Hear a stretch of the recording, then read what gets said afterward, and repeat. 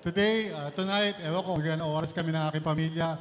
Walang munang diet. Okay, kalimutan na muna natin ang diet. Okay? Lamon muna tayo, lamon. Okay, so, dumako tayo sa pag-uusapan natin tonight, ngayong Christmas Eve. Nararamdaman nyo na ba yung malapit na tayo? Malis dito. Okay, pero meron pa tayo sa pagtitipon. Huwag nyo kakalimutan, December 30. Meron tayong General Assembly, usapang pamilya. Okay? Anong araw ba yun? Hindi ko alam kung anong araw yun. December 30. What day is that? Friday? Friday, Saturday? Ano ba? Pareho? Ano? Friday. Okay. So, ilagay nyo na po sa calendar nyo, December 30, 10 a.m. Meron tayong usapang pamilya. Magre-report lang tayo tungkol sa status natin at ano mangyayari pagpasok ng January. Tapos na sa hapon po ay Likpitan Blues. Okay? Naku, sinabi ko Likpitan Blues, wala na yata interesado. Okay? Kasi mag-i-impake tayo sa hapon natin makakaya. Di ba? Amen? Walang amen. Mukhang kami lang ni Victor may iwan dito, di ba? Okay? Tulong-tulong tayo. Meron naman tayong parang uupa yata tayo ng mga tauhan para magtanggal ng mga aircon. Tanggal ng aircon, okay? Maglipit ng mga gamit sa mga kwarto. Si Victor, ibabalot natin para, kompleto na tayo. Sige. Okay, so let's talk about this topic. His story and our stories. Okay? Why there is always hope. Let's pray. Manalangin po tayo. No?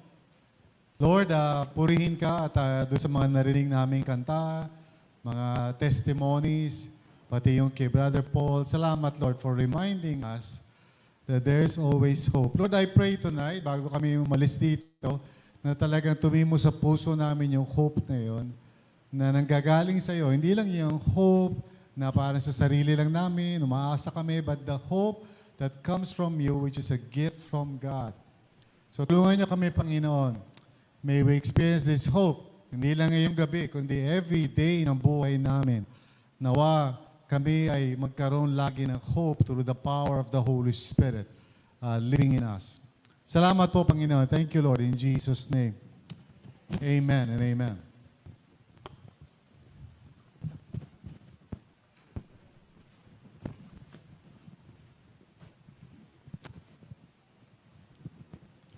The story of Jesus, yung sinatawag natin Christmas, did not just began on Christmas Day, bagamat tineselebrate natin yon. In fact, we don't know exactly kung kailan yung Christmas Day. Okay?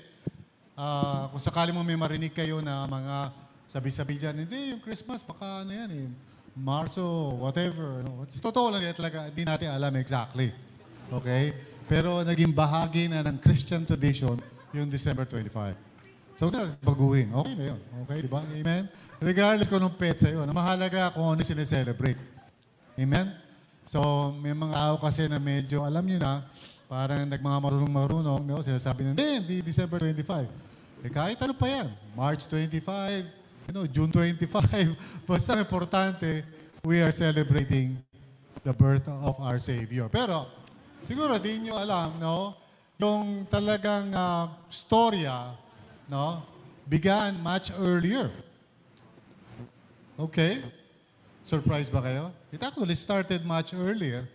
I don't mean to say na pinanganak si Jesus before that time na mababasa natin sa scriptures. But sa totoo lang, ito ang dahilan bakit mayroong mga tinatawag sa Gospel of Matthew and Gospel of Luke, yung tinatawag na genealogies. Okay? Pag binasa niyo yung Matthew at Gospel ni Luke, hindi sila nag-uumpisa ng basta umpisa lang. Although kay Luke, nag-umpisa siya. Pero sinasabi, nililista, yung mga, kung sino-sino yung mga tao na may kinalaman doon sa linya ni Jesus, the genealogy. Of course, ang main reason yan is to prove na si Jesus talaga ay mula sa angkan ni David. Kumbaga, kasi mahalaga sa mga tao kung sino ba ang genealogy o pinanggalingan ni Kristo para masabi na siya ay legitimate, no, na Messiah. But at the same time, may purpose yung genealogy na yun. Para malaman natin na merong background, merong mga kasaysayan, no, may mga storya, no, na nauna hanggang sa dumating yung araw na si Jesus ay pinanganak. In Matthew chapter 1, verses 1 to 6, kung meron kayong time, si Matthew yung gospel na talagang sa bungad pa lang, ikikwento nyo na yung mga genealogy. At siguro, ewan ko kung nasubukan nyo ng mag-quiet time. Sino sa'yo nakasubok ng mag-quiet time sa genealogy? Sige na to, anak ni ganyan, anak ni ganito, anak na ganyan. Siguro baka pangatong anak pala para nakatulog na kayo, di ba? Kasi hindi nyo alam kung para saan papupunta yan. Pero sa Matthew chapters 1 to 6, actually mahaba yun, no? He mentions 4 women. Actually 5, kung sasama mo si Mary. Pero sa verses 1 to 6, 4 na babae, whose stories are not as positive as we would expect. Now, please understand, ang genealogy, ng mga panahon ni Kristo, puro lalaki lang yan. Kaya, nung siningit ni Matthew yung mga babae, medyo unusual yun. Kung ikaw ay isang Hudyo, parang mapapataas yung kilay mo ito. Bakit may babae dyan? At hindi lang yun. Hindi lang basta mayroong babae doon sa listahan. Yung mga babae pa na sinama ni Matthew, ay hindi yung mga babae na masasabi natin na maganda yung reputation. Sila babae na kung pwede lang, siguro wag na natin pag-usapan. O kalimutan na natin. Okay? Sa panahon ng ating tinatawag na cancel culture, kung ngayon sila nabubuhay, yung mga babae na binanggit ni Matthew, most likely, ika-cancel yan. I-disregard sila. O kaya, i-ostracize. Ano pa yung ostracize? Yung parang babaliwalain o, you know, naintindihan niyo ba yung ostracize? Yung ostrich ba yun? Ostracize. Parang, hindi nilang papansinin, no? Babaliwalain yung babae na yan kasi hindi maganda ang storya ng mga babae na yan. But there's a reason bakit sila kasama doon. In fact, what is amazing about the genealogy, nung binabanggit yung mga pangalan ng babaeng ito, little did they know, bawat isa sa mga binanggit doon, yung 4 na babae na yun, little did they know na sila yung magiging kasama doon sa genealogy. What I mean is, wala silang kamalay-malay na bahagi sila ng storya ng ipapanganak ng Mesiya. Okay? Nung sila ay nabubuhay pa, many years or centuries before pinanganak si Jesus, I'm sure wala sa puso't isipan nila, palang araw, ako ang magiging isa sa mga ninuno ni Kristo. Hindi nila alam yun. We're still alive. They were just going through whatever it is na go through nila bilang mga tao, and some of the things na go through nila ay hindi maganda. Just like each one of us ngayon dito. May kanya-kanya tayo mga storya. Some of us, in fact, siguro ayaw na natin pag-usapan pa yung storya natin. Mga ilan sa inyo siguro dito, para kung pwede lang, burahin na yung storya na yun. Yung mga nangyari, naganap, nagawa mo, ginawa sa'yo. Mga bagay that makes you, ika nga feel na parang wala ka ng halaga. And Christmas, itong Pasko, is exactly the good news para sa lahat sa atin na maaring feeling natin di tayo karapat-dapat. If you are like one of these women, at kung ma-identify mo yung sarili mo sa kanila, now of course, yung mga men, no, hindi nyo ma-identify siguro sarili nyo doon sa mga women, pero try your best. Naisipin, no, sa konteksto ng isang lalaki, how that might feel. By the way, ganyan mag-meditate sa Bible. Ang tawag dyan, contemplation. When you put yourself in the story. Okay? At minsan gawin niyo yun. Ewan ko lang kung aantukin kayo. Sigurado hindi kayo aantukin. Imagine niyo na parang nando kayo sa storya at isa kayo sa character o kaya kayo mismo main character. And ask yourself, how would I feel kung ako yun? Then, your Bible reading would really be very exciting. Alam niyo bakit inaantok kayo pa nagbabasa kayo ng Bible? Kasi parang kayo nagbabasa ng dyaryo. Sa mga katulog. Pero try to imagine, katulad ng iba sa inyo, pag nanonood ng Darna o ng Avatar, feeling nyo parang nandun kayo, di ba? Ding! Yung ba to? Parang feel mo talaga yung mga nangyayari, no? So I hope and pray na you would grow in your Bible reading. Now, let me just continue. So ito mga babae, ito most likely disregard kung ngayon sila nabubuhay. Now, the story of Jesus, yung Christmas, redeems all our stories kahit gaano pa yan kapangit.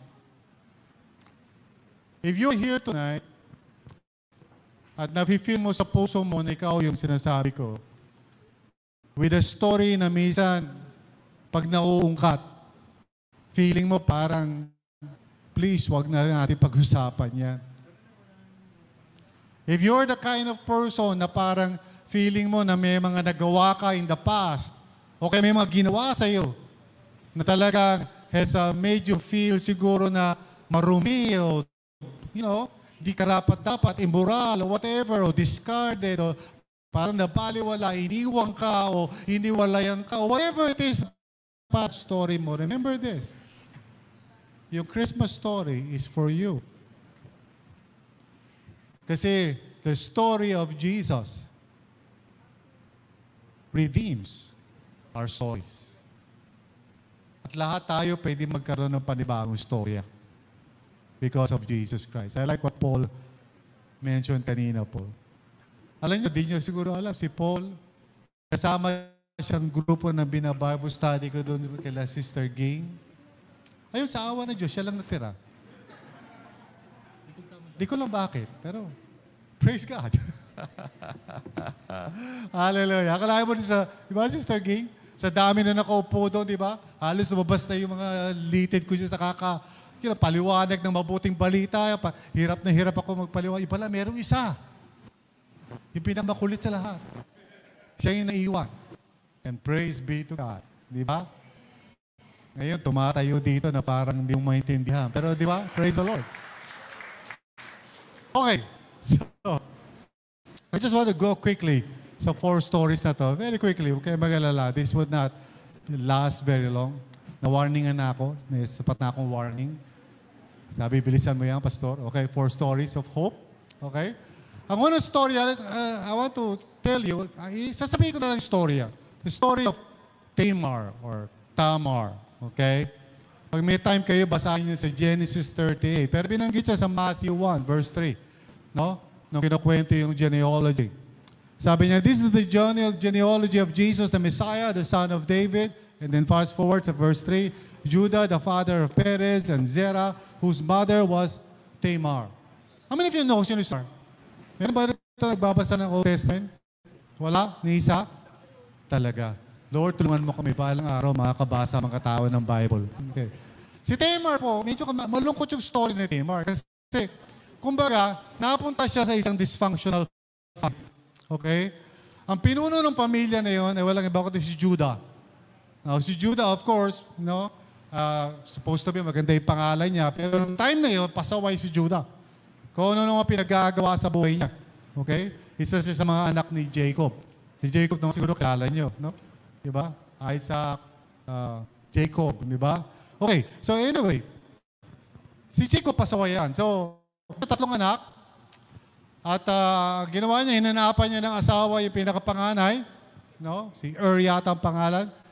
At ang napahanap niyang pangasawa para maging asawa na kanyang anak na si ay si Tamar. Okay? Kasi nung araw ganun yun. Ikaw ang mag-ahanap ng asawa para sa anak mo. Hallelujah. Amen? Gusto mo ihanap kita ng asawa? JV? So, nabibigyan niya kaya lang si medyo pasaway. So, maaga nang matay. Now, ang kaugalian, pag namatay yung kung sino man yung namatay, ibibigay doon sa kapatid. So, ibinigay sa kapatid. Ngayon, pasaway din yung kapatid. Namatay din. So, si Judah, yung father-in-law, sabi niya doon kay Tamar, kasi walang asawa si Tamar, mahirap na wala kang asawa ng panahon na yun. So, sabi ni Tamar, maghintay ka lang, bata pa yung bunso kong anak. Palalakihin pa natin. Okay? So, pero totoo noon, balak kay Judah, hindi ipakasal yung kanyang bunsong anak kay Tamar. Alam niyo bakit? Malas eh. Lahat na napapangasawa ni Tamar sa isang nachuchugi.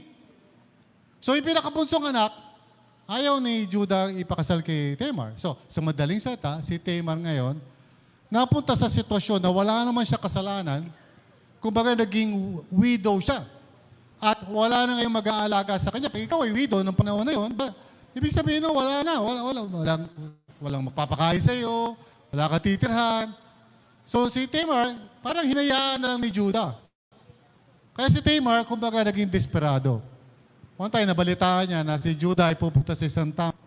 So ginawa ni Tamar, nagsuot siya, inalis niya yung kanyang pagluluksang damit, at nagsuot siya, nagpaganda siya, nag-makeup siya na naturela, something, tama ba yun, sabi ko. Basta nag-makeup siya, okay? At sabi, nag-cover siya. Nakita siya ni Judah, dahil si Judah pasaway, na pagkamala siyang prostitute. Anyway, the long story short, si Judah ngayon, nabuntis niya si Tamar, who is supposed to be kanyang daughter-in-law. Pero months later, na-discover, hindi alam ni Judah, si Tamar ay buntis. So, nireport sa kanya. Agad sinabi niya, kailangan, parusahan si Tamar kasi nag-commit siya ng kasalanan. Well, sabi ni Tamar, nagbigay ng mensahe. Binigay yung parang simbolo ng kanyang staff and everything na binigay ni Judah bilang pambayad kasi siyempre may bayad yung niya, services. So sabi ni Tamar, ito ang tatay ng aking anak. Na-discover ngayon ni Judah na siya yung tatay pala. Anyway, medyo masalim mo yung storya na yun, Ano yun? PG, Parental Guide Required. Pero kaya ako kinumento yun, kasi si Tamar was the kind of person na nagipit, na napunta sa isang sitwasyon, napilitan na gumawa ng isang bagay na kung tutusin mali. She had to figure out a way para masalba niya yung sarili niya. I don't know kung sino sa inyo ang may ganyang background. Na napunta ka sa isang sitwasyon na hindi mo naman kasalanan, pero dahil sa unfairness and injustice ng mga tao, napunta ka ngayon sa alanganin and you were forced to do something na kahit na alam mo naman mali. Now, Tamar was that kind of person. And maybe there's one or somebody dito na ganyan ang nagawa mo sa buhay mo. May mga nagawa kang mali. May mga nagawa kang kasalanan. And feeling mo para wala na kasi akong choice. Mamamatay na kasi mga anak ko. O meron na kasi ganito sitwasyon. Wala na akong choice. I have to do this. And siguro dahil doon sa nagawa mo na yon, you feel shame. You feel na parang wala kang kwentang tao. But years later, hindi alam ni Tamar na yung storya niya ay i-redeem ng storya ni Jesus. Hallelujah. She was part of the list. Imagine mo, siguro yung nagbabasa ng mga Hudyo, bakit tayo si Tamar? Si Tamar yun eh. Masamang babae yan. And God, siguro in heaven, is this is the reason why Jesus came. To save those who are lost. Mga taong tulad ni Tamar. Let me introduce you to another person. Si Rahab. Kilala niyo si Rahab? Meron ba rito nakabasa ito kay Rahab? Lord, patawarin mo sila. Sana balang araw makabasa sila ng Bible. Well, si Rahab, matatapo ang istorya niya sa Joshua chapter 2. Si Joshua, alam niyo naman, siya yung successor ni Moses. At siya yung inutusan ng Panginoon para lusubin yung promised land at i-occupy. So, doon si chapter 2, natin yung story ni Rahab. At matatapon dito sa Matthew chapter 1 verse 5, binanggit yung Rahab. Again, taas ang kilay ng mga Israelita nagbabasa. Rahab. But not just si Rahab. Okay? Kalagay sa Bible, Salmon, the father of Boaz, whose mother was Rahab.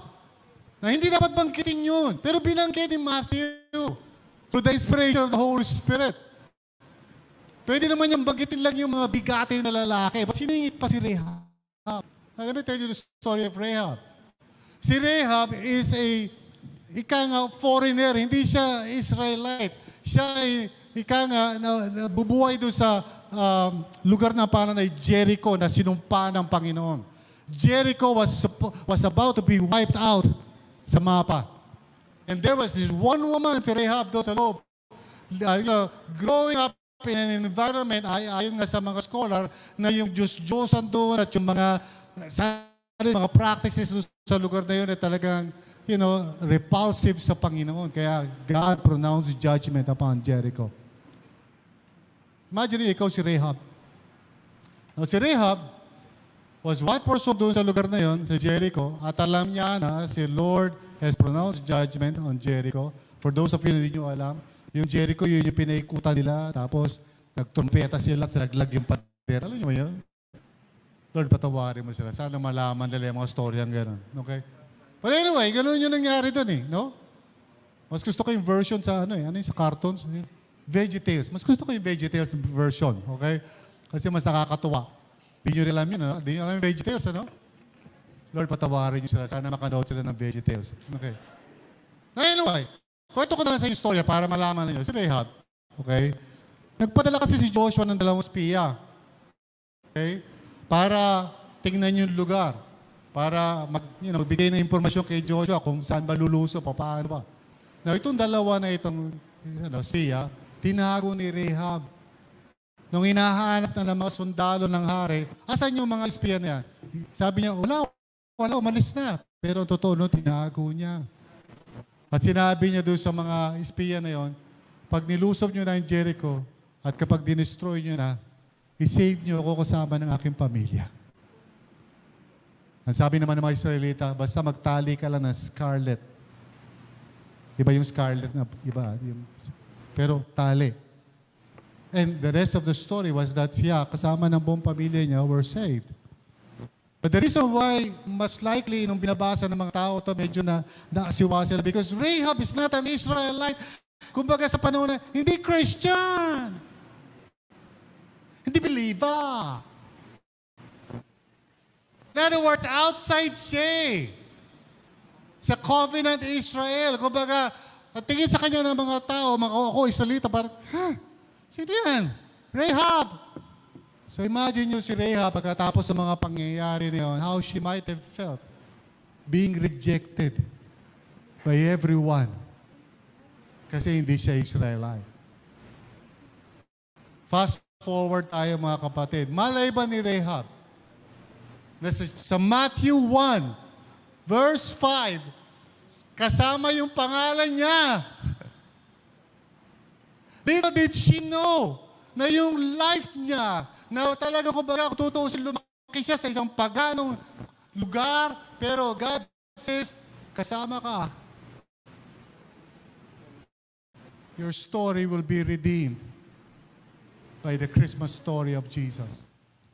Which tells us something. Minsan, may mga tao na siguro malayo pa sila sa Panginoon right now. Siguro may mga kilala kayo na parang pag sinisharean mo, parang sarado pa. Do not cancel them out. You'll never know kung anong plano ni Lord sa buhay nila.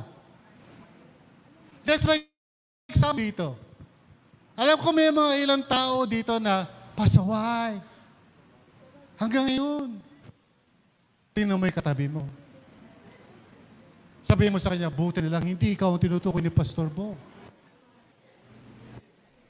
Pero some of you dito siguro, ang tigas ng heart mo, di ba, niyayaya ka na, sino man nagyayaya sa iyo, baka pinipilit ka na, kinukurot, sinususulan, di ba, o lilibre kita ng Jollibee, sumama ka lang, o sige, Pero sa totoo lang, habang nakikinig ka ng preaching ni Pastor Bong, sa isip-isip mo, ano pa yung sinisigaw ditong pastor na to? Malayo pa yung heart mo sa Panginoon. Although nandito ka siguro, praise God. Pero ito yung natutunan ko kay Rahab Do not cancel out anybody.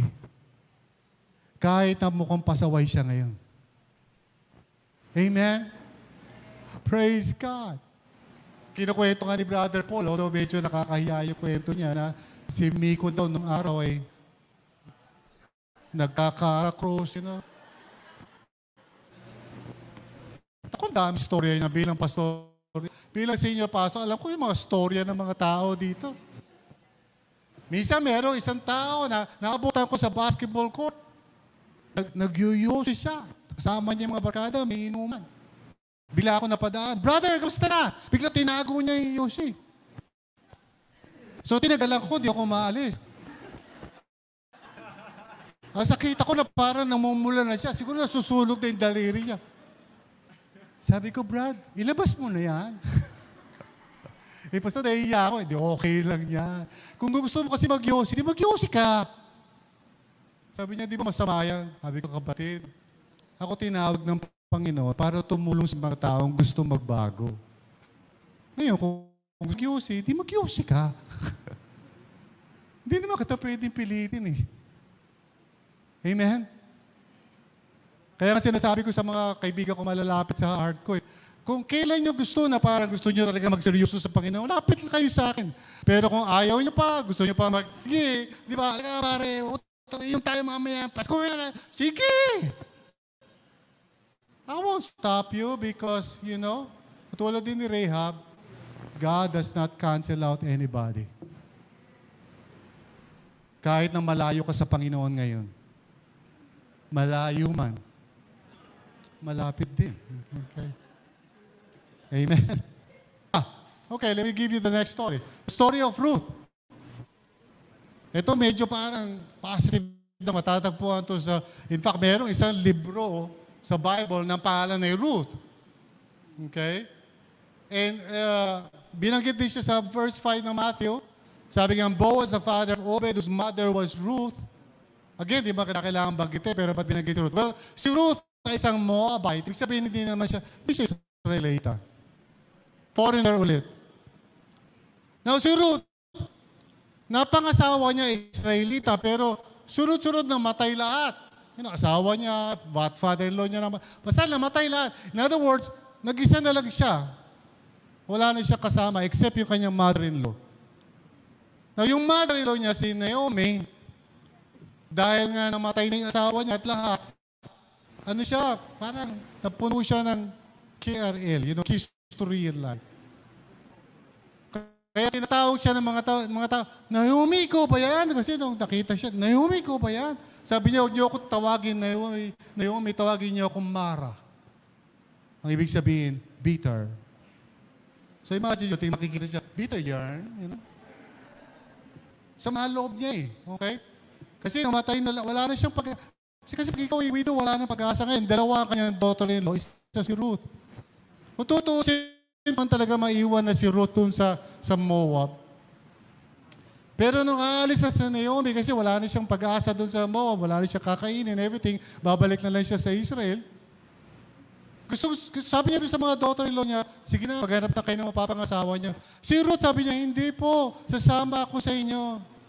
Kung sino man ang ano nyo, sa kayo titira doon ako, kung sa kayo mamamatay, doon ako mamamatay. Kung sino yung Diyos nyo, yung Diyos ko rin. So si Naomi, sabi niya, bata ka pa. Makakahanap ka pa ng Prince Charming. Malay mo, mayroong Korean, ano dyan. You know, di ba? Okay, doon ka muna. Si Ruth nagpamilit. So, with the long story short, pumalik siya doon sa Bethlehem kasama ni Naomi. At doon, siyempre, foreigner, stranger. Sino kakilala niya doon? Wala. Now, the rest of the story, maganda kasi nakilala siya ni Boaz. Si Boaz yung, kumbaga, yun ang napangasawa niya. At si Boaz, of course, is the father of Obed, no? At may kasama yan sa linya ni David. Anyway, itong point. Maybe you are that kind of person na parang feeling OP ka sa isang lugar. Out of place. Parang feeling mo na siguro merong iba sa inyo na may napangasawa ka, tapos doon sa pamilya ng napangasawa mo, parang hindi ka ina-accept. Baka tinuturing ka na parang hindi kasama o hindi kasali. Maybe you're just like Ruth na parang na-displaced, napunta sa isang malayong lugar at hindi mo wala kung paano ka pupwesto. Again, the story of Jesus redeems the story of Ruth. Gaya rin ang mga storya natin, mga kapatid. Hindi ko alam kung anong storya niyo, kung anong sad story ng inyong buhay. Kung ano ba yung nangyari sa inyo. Baka katulad kayo ni Tamar. Baka katulad kayo ni Rahab. Baka katulad kayo ni Ruth. Na may lugar. Whatever is your story, listen. The story of Jesus Christmas redeems all our stories, mga kapatid. Kahit ano ka lungkot yung storya mo. The birth of Jesus, you celebrate natin ngayon, is good news para sa iyo. Because kahit na ano pa yung nangyari, meron kang panibagong umpisa sa Panginoon. And then finally, of course, kilala natin to. Si Bathsheba. Kaya siya tinawag na Bathsheba kasi nakita siya ni David na nagbabath.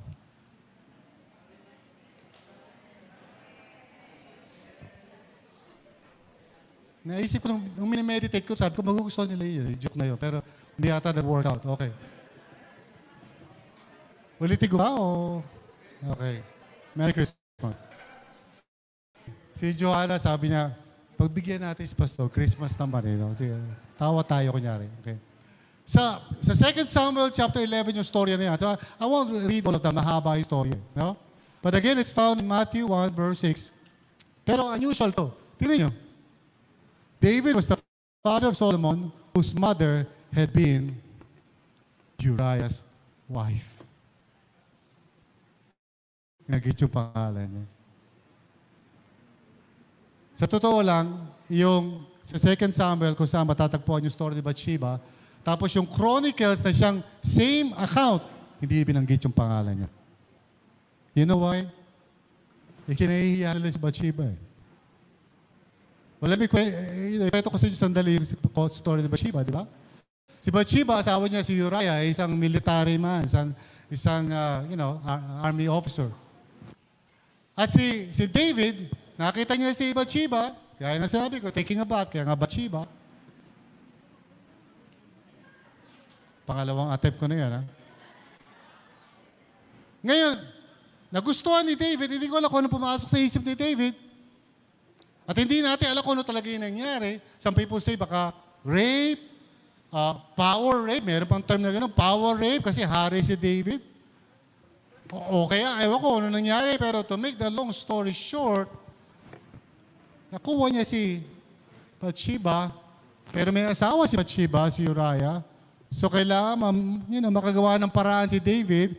Kaya ginawa ni David, inutusan niya, yung kanyang military officer ni si Joab, na dalhin si Uriah sa pinakamatinding labanan para doon, mapatay. Actually, nag-exert pa siya ng mga ilang effort eh. Pinauwi niya, pinabalik niya muna, pinapahingay niya, pinainom niya ng serbesa para sa gano'n magkaroon ng relasyon sa asawa niya. Kaso, imbis na gano'n na nangyari, natulog sa kalye si Uriah kasi honorable person. Lahat ginawa ni David, din nag-work. So finally, sabi niya, sige, dali mo na doon sa pinakamatinding labanan. At yun na nga nangyari, doon sa pinakamatinding lugar ng labanan, napatay si Uriah.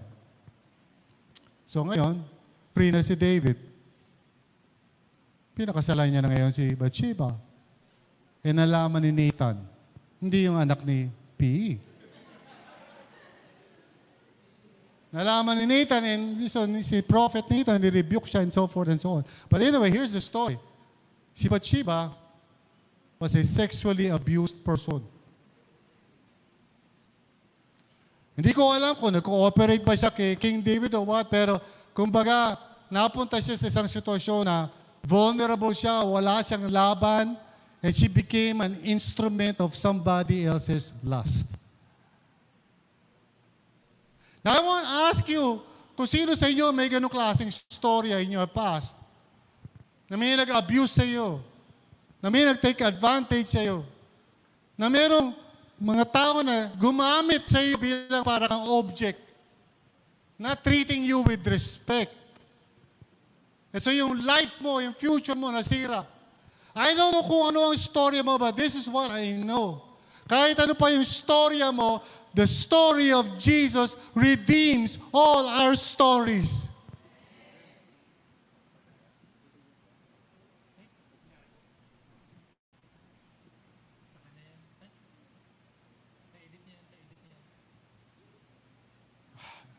Excuse me. Thank you. Kahit ano pa yung storya mo, kahit na gaano ka saklap, kahit na ang feeling mo parang hindi ka makatingin sa mga tao. I know some people, hindi sila makaserve kay Lord kasi feeling nila parang meron sila mga storya that makes them feel unworthy.